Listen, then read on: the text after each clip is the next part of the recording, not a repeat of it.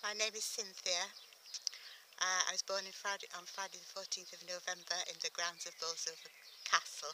That was a great day in history, and I was born on the Friday. On the Sunday, all the church bells in England were ringing on the orders of Winston Churchill because the Battle of Alamein had just been fought.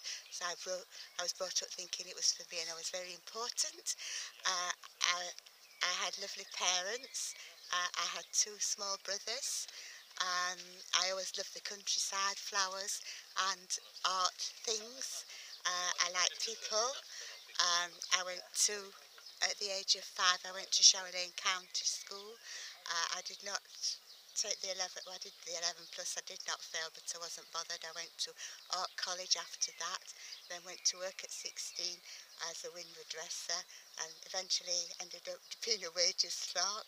I've been in the Methodist Church all my life as a youth club leader, boys brigade officer, Sunday school teacher, and I don't know what else. Cynthia, this is the end of your life story.